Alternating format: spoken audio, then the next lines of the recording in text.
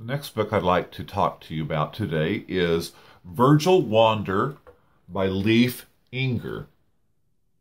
I really like this book. It takes place in a small town in Minnesota where it seems to be always cold. And Virgil is a middle-aged guy who owns the local movie theater. And at the start of this book, he drives his car into Lake Superior.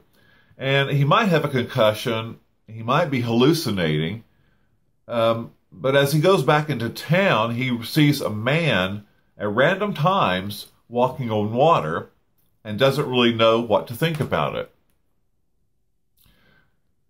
Virgil is friends with a cast of quirky characters, and in the end, he realizes that a person's circle of support is much larger than what we expect it to be. In short, this is a very happy and satisfying read. Virgil Wander by Leif Enger.